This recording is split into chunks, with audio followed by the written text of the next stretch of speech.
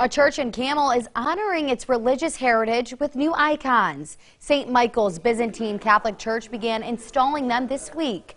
The icons are essential for worship and liturgical tradition. Phase 1 of the installation process will be finished this week. There are 2 more phases of icon installation. The definition of an icon is a window into heaven, and so when we're in the presence of icons in the church, it's a glimpse of heaven. The first 2 phases of installation are expected to be completed by the church's 100th anniversary this summer.